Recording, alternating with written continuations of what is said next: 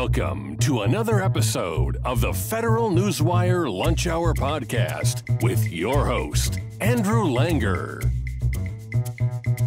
Well, hey there, everybody. Welcome to another episode of the Lunch Hour with Federal Newswire. I'm your host, Andrew Langer. We appreciate all the views and listens you've been giving us. Please spread the word. Let your friends and family members know. Hit the like button. Hit the subscribe button. If you're watching us on YouTube, you can leave a comment as well. If you're watching us, you know you can take us anywhere you want to go and listen to us on every major podcast platform that's out there. Spread the word about how much you're enjoying the Lunch Hour podcast. Very excited to bring our guest on. If you know anything about me, you know that to me, film is a very important medium, in terms of storytelling and capturing the imagination. And joining me today, and I love a good documentary film.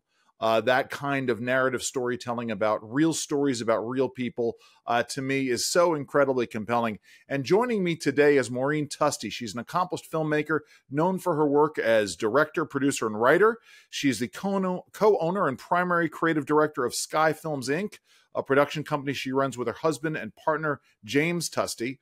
She has directed and produced several notable documentaries. One of her most acclaimed works is The Singing Revolution, which chronicles Estonia's nonviolent struggle for independence from Soviet occupation through the power of song. This film has been widely recognized for its compelling storytelling and historical significance. In addition to The Singing Revolution, Tusty has worked on other significant projects such as Trailblazers, The New Zealand Story, and Sweden, Lessons for America. These films further showcase her ability to tackle diverse and complex subjects, bringing them to life through her directorial vision. Maureen's career, is marked by her dedication to creating impactful and thought-provoking documentaries. Her work not only entertains, but also educates and inspires audiences. And she's got a great film out now. Very excited to see it, called She Rises Up. Maureen, welcome to the Lunch Hour. So glad you could join us. No, thank you, Andrew. That was quite a mouthful. Yes, well, films. it's busy. They tend to read about, some people who are at the end of their career, as opposed to folks who are really at the apex or moving into the apex of their careers. Let's start here. Film. I talked about, why film is important to me. Talk about why film is important to you.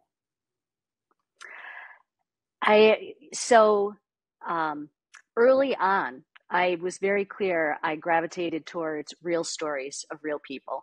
And I worked on some fictional projects, but they just didn't resonate for me. And I just love when it's the hearing things firsthand from the people who are living it, whether that was doing corporate work, educational work, or now our focus for the past 12 years has been primarily 15 years now, documentaries.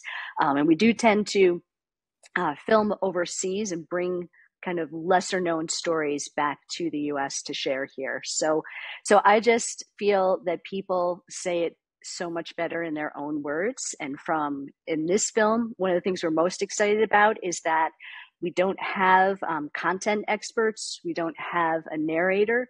It is just the women telling you about where they've come from, what they're working on, and we follow along as they're really trying to make change in their communities. She Rises Up, a story of three women in three different areas engaging in entrepreneurship. You and I, when we talked a couple of weeks ago, I told my own story about being in Morocco and having a conversation about small business and entrepreneurship with Moroccan governmental leaders who said, well, we don't have an entrepreneurial class here. We really need to teach that. I'm like, wait a minute. I go out into the bazaars, into the souks, and I see entrepreneurs all the time. They didn't see it as entrepreneurship, but there's something inherent in people in terms of their entrepreneurial spirit. I think it goes along with their sense of freedom. Talk about these women. Talk about that entrepreneurial spirit. Sure. I think, one of the underlying takeaways from the film is that innovators are everywhere. Entrepreneurs are everywhere. They are, no matter how poor the country is, that spirit's there. That is human nature. We want to trade. We want to make things happen. We want to take care of each other. And that happens through interaction. And so the women in these films, they're very different motivations, but they're using their businesses to create jobs, and some of them primarily for women, because the obstacles that hold entrepreneurs back, that make it so hard to actually run a business in some of these regions of the world, then you have the cultural barriers, or they're just exponentially harder for women to break out in those cultures. So here are three women who have done it, and they made the clear choice to stay in their country, even though some of them did have the opportunity to get away. Magat, her parents pulled her away from Senegal when she was a child. That was a huge impact for her. She's gone back to create a job there, not because it's an easy place, but she feels that's the only way we're going to really impact poverty in this country is with job creation. Right, and I would agree with that wholeheartedly. So let's talk about the women. How did you find them? How did you come to learn their stories? We did a lot of research. We talked to people on the ground in probably over a dozen different countries, and we were exploring, how to hone down this story. And it came up. We kind of knew what the think tanks, the nonprofits, the groups working there, the same messages kept coming up. It's jobs, lack of jobs. It's not necessarily lack of education. It's people are graduating from school, they're getting out, and there's no place to work there. That's why they get on a boat and take these risky chances of going across the sea, or they join a caravan. They're desperately seeking work to take care of their families. So people don't want to leave their homes. And we just kept hearing this again and again. So we wanted to talk about that and the barriers. There are still 1/3 of the countries in the world have some form of legal barrier for women participating. Wow. And it's often under the premise of protecting them, but it's that limiting access to bank account. You can't work after 7 p.m. because it's dangerous. Well, a lot of women, they don't have childcare during the day. They have it in the evening. So it just restricts their ability to get out and do it for themselves. And then, or needing to co-sign with your husband if you want a loan. So a lot of places are slowly improving those. And then you have to it needs to sink into the fabric of the culture.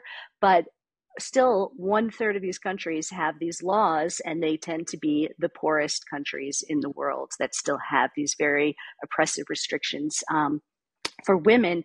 And then also that trickles out into the whole business environment and the lack of freedom to innovate in these locations.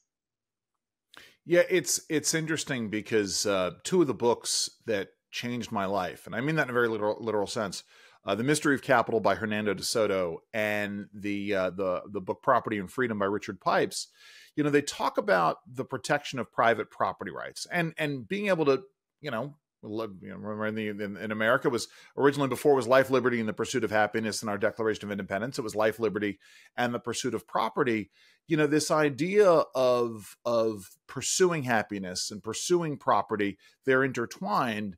And if you have systems that don't have a respect for the full franchise of participation in naturally endowed rights, that has an impact. If you're essentially setting it up so 50% or more of your population cannot participate in the economy directly as innovators or entrepreneurs, that's a problem, isn't it? It is, and property rights is a great example, and De Soto's work has focused on that, and we even saw that in Peru. So I think part of what you see how much like someone like Magat struggles in Senegal with all of the excessive regulation, excessive controls on how she can hire and fire people, and then you get into Peru where the poverty level is not as extreme, but as in Senegal, because I think one of the things to get across is that a few reforms really can have an impact. Sure. You look at the corruption at the highest level and say, how is this ever going to change? How are people ever going to trust to want to formalize their businesses or put the effort into what it takes to gain your property rights? And in Gladys's case, they had a phase of reform a while back that now women can get loans on their own, Well, that change a few years later allows for Gladys to get the first time she's formalizing. She's run a mini market for years. She built it up. She comes from the most extreme poverty and a very challenging family situation in the Andes Mountains. She made her way as a teenager to Peru. She built up this mini market from the ground up completely on her own, because it was so important for her to have her own income and not be dependent on a man. She has a great husband, but he's much more cautious than she is. And she wanted to expand. And so she went out and got the loan on her own, and it's all in her name, and she's now expanding, and we followed her through that process. So, and then the whole experience of formalizing her business, she's discovering, I am actually contributing to my country. But very often you have people that are afraid because it feels like, well, there's so much corruption and I don't want to, is it really going to be used properly? And there's a little bit of a fear and a hesitation to formalize your business. But just that simple reform that Gladys could get the business loan on her own. She has now expanded, and now she's looking at getting a third business, even since the film completed. The second one's gone so well. Wow. She's paid off the loan early because she is the hardest working woman I've ever met. And wow. she's now looking to get another one to open a third store. And she and her daughter are looking to be the first Peruvian, mini market chain that's Peruvian owned. And that's kind of one of their ambitions. Yeah.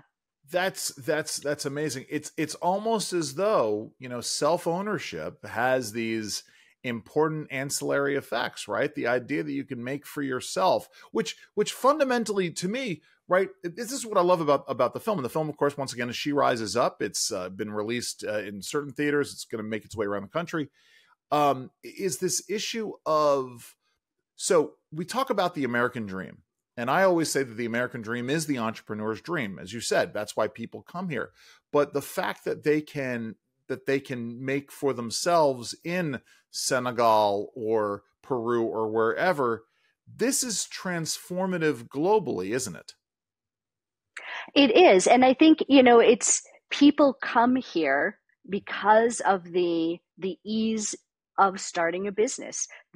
Someone used the phrase, they gave me this phrase, the presumption of liberty that we have here, that we could just start a business. We can do that. So yes, certainly there are groups working on, better regulations, and some states may be better business environment than other states, and that matters. You see the flow of businesses in and out of states. So it's, there's certainly regulations here that people can talk about, but it's nothing compared to what the poorest countries deal with, the impressive environment that these entrepreneurs have to fight against. But if they could create an environment like we have here in the US, they would absolutely be living the Senegalese dream. They'd be living the Sri Lankan dream right there. But it's also a reverse cautionary tale, right? It's like, if you go, it should be a cautionary tale. If you go down this road of heaping ever increasing amounts of regulation, you cannot be surprised when it has these economic impacts down the road. Wayne Cruz at the Competitive Enterprise Institute, who comes up fairly regularly, former guest on this, he's been a guest on this podcast. Wayne Cruz says you don't have to teach the grass how to grow. You just have to move the rocks off the lawn. And he's absolutely right in that regard. When it takes an entrepreneur in Washington, D.C., they have a business idea, it takes them 14 months to go from concept to opening. That's a problem. Obviously, it's much, much worse in a place like Sri Lanka or Senegal or Peru, but it should be these places should be cautionary tale. I'm sorry. They can be cautionary tales. They should also point the way for why you should go down the road of opening things up and not burdening people down with red tape. I guess that's the point that I'm making here. No, it is true. And it's, and I think it's easy in the US to think, but you have to have protections. You have to have regulations. Sure. It's like there are laws and you have to enforce proper laws, but that's not what we're talking about in these countries. It's so extreme. And even Magat Wade from Senegal, she says it so well in the film. She talks about, this is not our heritage here in Africa. And she's a very huge proponent of and she says, our birthright is to be free enterprise people. And all of these regulations and the majority of the laws are on the books are residual from when the French were there. and are still Yes. influencing that whole nature of how business and the whole attitude towards business there. And she's like, that's not who we are. You know, Africans have always traded, and these are her words, Right. but it's just, it's so for her, it's very much like getting back to what is our true culture. You know, it's interesting you say that, because there is a lot of scholarly work on the vestiges of colonialism and how that impacts the sort of the post-colonial society, whether or not it's the labyrinthine, you know, Napoleonic codes that we still see down in, you know, Louisiana, or whether or not it's, you know, the Spanish colonial corruption and how that blended into things, and even to an extent, English colonialism down the road, though there was certainly more of a mercantilist class. I don't remember how who had was it the Portuguese that had The, it was the last was British, was the okay. final. Yeah, of course, Yeah. in Ceylon. That's when it was. That's when it was Ceylon. Yeah. So, but that's interesting to go down there, because you're, you know, certainly the smaller libertarians of the world will tell you, and I think there is some merit to this, that man's natural instinct is to want to trade with one another, to engage in commerce with one another. I mean, that's so much of our evolution as, you know, civilizations over the years has been because of trade. This is, you know, these three stories seem to be emblematic of that.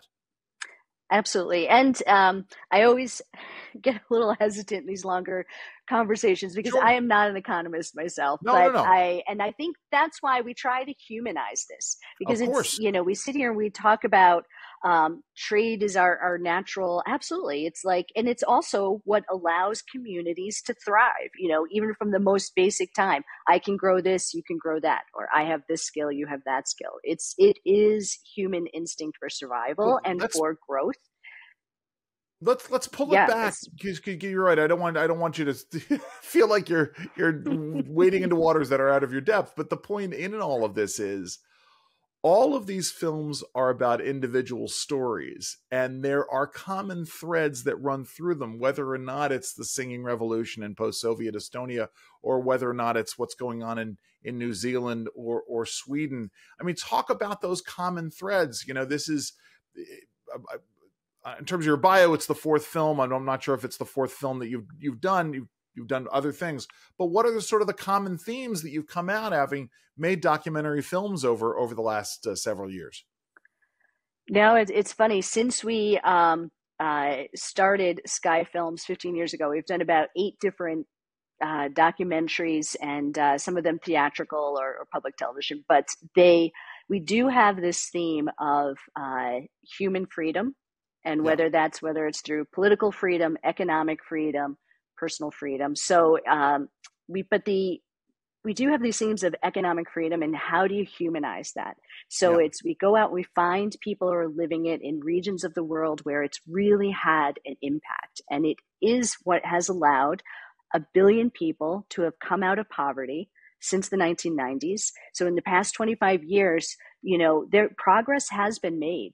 And I think, though, in the headlines, it's with all the crisis and climate change and all these other things are dominating it. The work's not done yet, and poverty is there. And so we're trying to bring the focus back to, in particular, women, and what financial independence will mean for women, in particular in these regions. And until that is addressed, you aren't really going to have an end to poverty.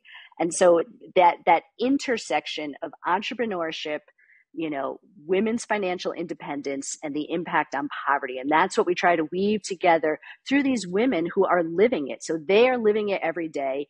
They're, you know, every morning they're getting up and figuring out their businesses and rolling with the extreme political unrest that's happening, in particular in Sri Lanka and Peru over the past year. And yet they still are growing. And so it's possible. No, it's interesting because, you know, you sorry, as I sort of I've got all kinds of questions in my head here, but, you know, you talk about this issue of rising people out of poverty. and how many people have been lifted out of poverty through this kind of entrepreneurialism. And at the same time, you've got the folks who point to the downside of all of these things. And the reality is that we have to focus on what works. This is where I was going to go, because and I understanding you're not an economist here, but there are two approaches, right? Even in America, there have been two approaches to the entrepreneurship. Thank you. To entrepreneurship. And one of them has to do with access to capital, right? The whole issue of microfinance and microlending. And the other side is the issue of the regulatory side of this. Now, if you're a woman in Sri Lanka or Peru or Senegal and you can't sign a loan for yourself, well, even the microfinance side of it doesn't work on all of these things. But I guess the point that I'm making here is it's a combination of the two in places like Peru or Senegal or Sri Lanka, where you have to focus on both the regulatory side of it and the access to capital side. Yeah, and I think in Sri Lanka, so even some things that we talked to people about in film, but we couldn't quite get it all into the film. But a good example is that we do talk about period poverty, which is women who don't have access to menstrual products because they're too expensive. And so young girls who have to wear white school uniforms don't go to school for risk of staining their uniforms. And so they're missing a week of school every month. So when you hit that prime teenage age, when you need to be in school, and that they're just kind of, they fall out of school, they can't afford these products, and literally women are still washing rags because it's too expensive. So Selena, through her company, Celine, during the pandemic, instead of these luxury textiles, we were going to do something practical. We have to keep our employees working. We have to find a product, but we also want to tackle another issue. So they started producing reusable pads. Wow. And now they are producing, and it skyrocketed. So they're trying to get now permission to be able to, and get all the regulations for selling it internationally.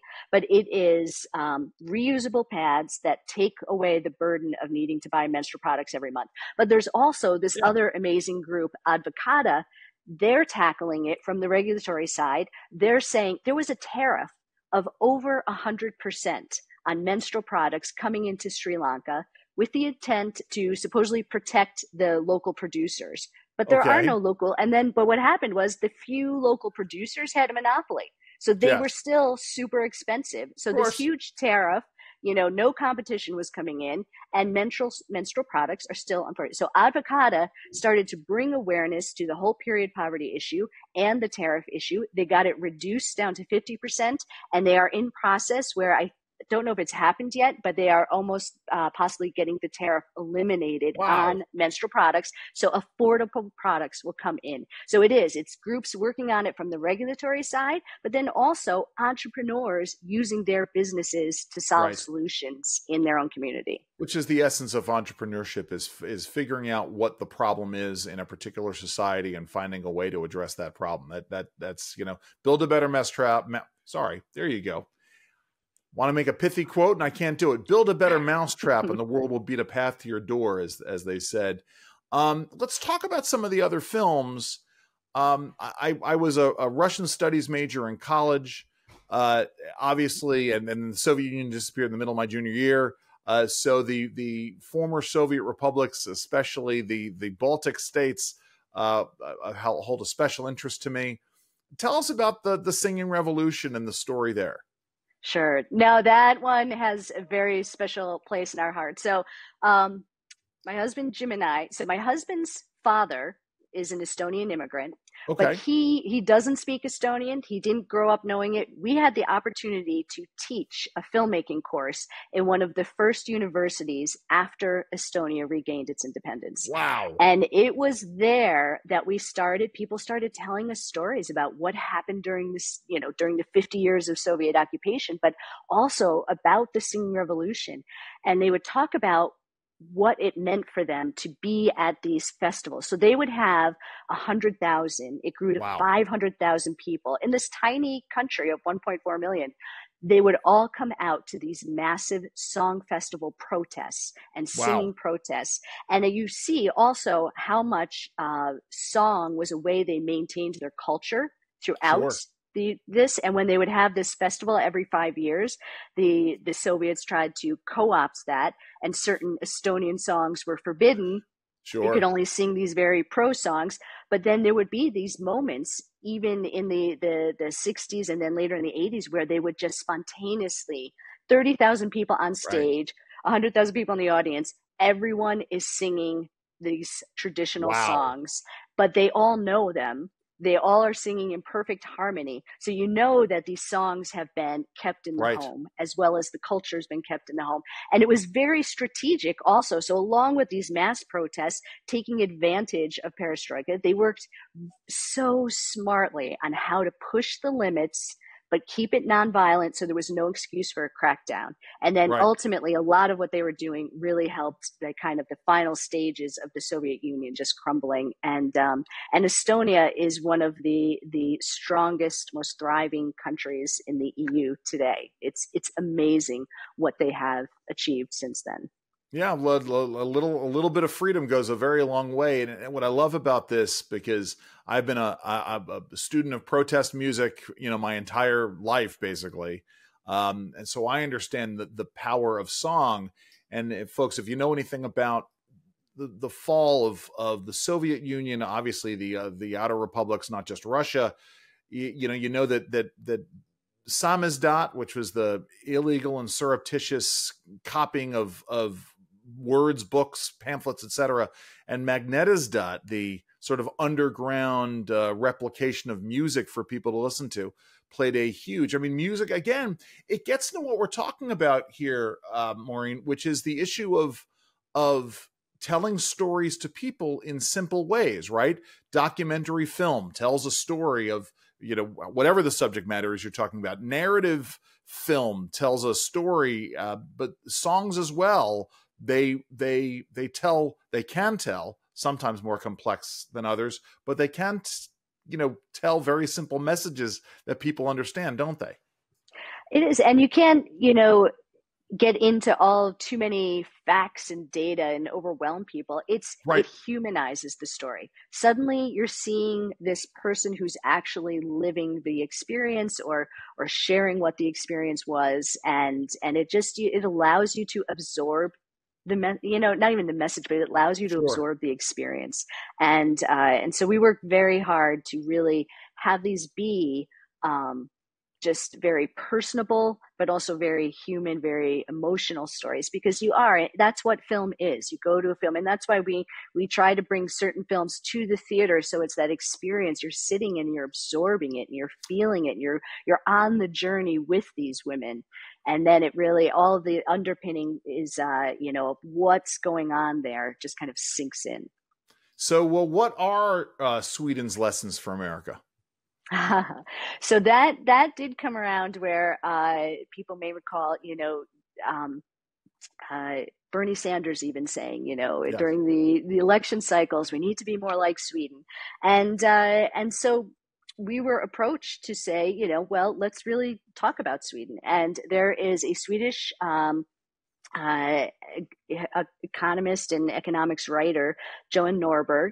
And so we partnered with him to really look at Sweden, and he had been writing about it. And it's amazing because Sweden has a very unique early history. They did not have the same kind of lord and manor serf Mm. population.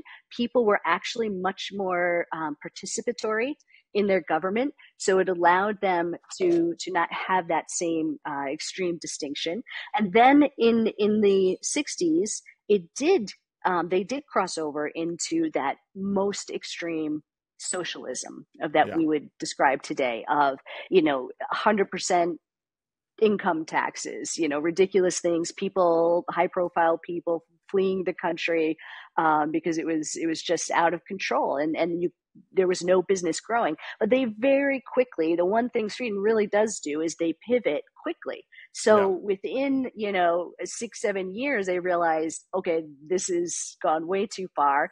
business owners had a major protest, and they kind of brought the voice of reason back in.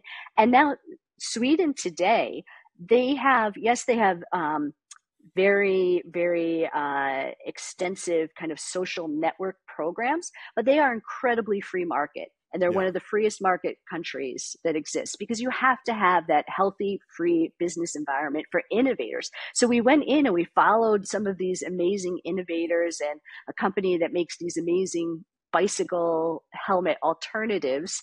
And so it's just great to see. The reason they are thriving is because they have such a healthy business environment, and they were able to just see that and make the changes and actually act upon it. So that, to me, the lesson is, that don't think of those old days of the 70s of what we have, that residual impression of Sweden. If you look at what it is today, it's a thriving free market. Interesting. And so, yes, you're in the midst of promoting, and importantly promoting She Rises Up. Do you know what you're doing next yet? Or you guys haven't figured out, or you're just focusing on She Rises Up for the time being? No, you know what? We are the worst. We should absolutely have the next project lined up, but we are really focused on this kind of support for She Rises Up. Talking to people after the theatrical, we'll be hitting all the universities. We've gotten tremendous response so far. This film will be seen on many universities across the country. And then we'll continue on the distribution path. So it will eventually stream, after we're done with all of that. So we will, if you go to sherisesupfilm.com, we'll definitely be sharing what the next project is as it comes. But really, to get a documentary out these days, the filmmaker needs to be supporting the film throughout the whole distribution process. And that's really our full-time job for the next 3 months. So when you and your husband are not doing your documentary film work, and it is a huge undertaking, right? You're talking about finding stories, figuring out what stories you want, finding the subjects, filming them, editing, et cetera, et cetera. I'm sure you don't have a ton of free time, but when you do have free time, what are you guys up to? We're enjoying being home. That's good. Not traveling and doing that. But no, we both are very passionate about travel. And so, even going back to these locations when we're not working, because it's wonderful to work in other countries because you get to meet and interact with people in such a different way. But then we try to go back when we don't have so much work going on, and then reconnect with people and be able to enjoy it. And then I do a lot of work with, I'm a licensed wildlife rehabilitator. So when I'm not traveling, take in injured and orphaned animals, it's very hands-on, immediate, in our own area, which I feel like is I need that contrast, because working on documentaries and talking about these big issues, it can feel overwhelming. And are we really having an impact? So I like having the hands-on as well. Any favorite airports, any particularly favorite meals in any of these countries stand out in all of your travels? I can do Indian food or Sri Lankan or any Asian food every day of my life for the rest of my life if I had to. So the food was great. It's good. And but it's tough. It's tough when you're there with people and you have to, just practicality, be cautious about what you're eating or sharing a glass of water. And it's hard. So the food is kind of not the priority of what we, and I understand that. I just, but I get, especially when you're traveling on your own, on your leisure time, it's one of those things where I'm sure, that I get it. What I did, we did a week in Algerian refugee camps, actually southern refugee camps in Algeria for the Sahrawi people. And I had a supply of peanut butter and other things that I could keep my lower GI tract safe from harm. So I get this. So sherisesupfilm.com is the website, coming soon to a theater or a university campus near you. Maureen, how do folks find out more about the good work you guys are doing?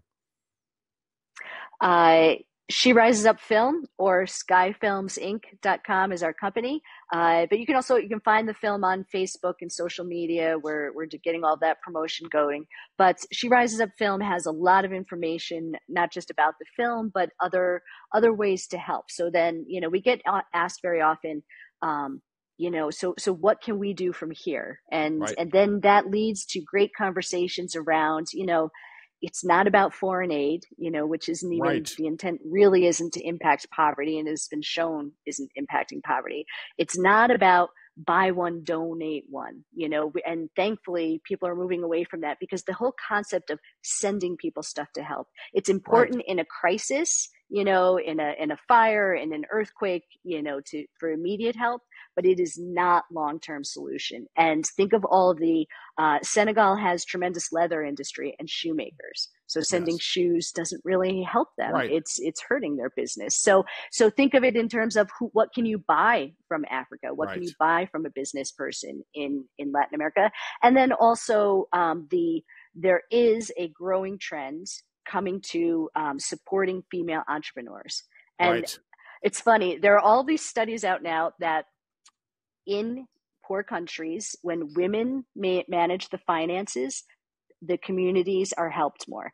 The families are helped more. And they don't say, and they're like, well, we can't exactly say why, and this and that. And there's more, all these sociological studies, but it's like, okay, well, we kind of all know why, but it's like, it really does matter for women to be controlling their own money, does impact the community in a different way. So there's a lot being done. Even the UN Women is focusing on microfinancing. They're focusing on care.org now has an enterprise, care enterprises, something like that. And they're focusing on financing women businesses in the most extreme poor areas. So they're pointing in the right direction.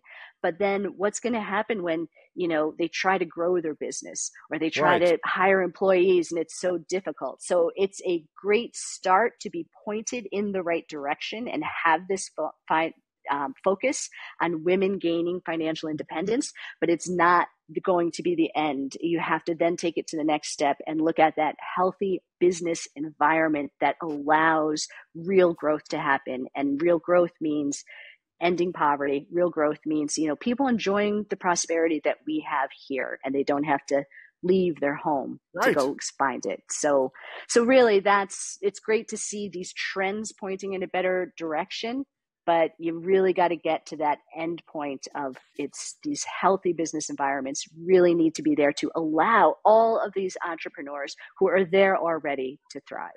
When you're faced with a policy choice between empowering people and disempowering people, empowering people to act on their own behalf is always better. Maureen Tusty, thank you so very much for joining us today. No, thank you, Andrew. This was great. Thanks for having me. So Maureen Tusty, she and her husband are the creators of She Rises Up, coming soon to a theater or college campus or computer screen near you. Thank you all so very much for joining us on yet another episode of the Lunch Hour podcast. Remember, hit that like button, hit that subscribe button, leave a comment. Let everybody you know about the podcast. I'm Andrew Langer. Enjoy the rest of your lunch. This has been the Federal Newswire Lunch Hour podcast, hosted by Andrew Langer. Check out the Federal Newswire's family of websites, as well as their social media stream.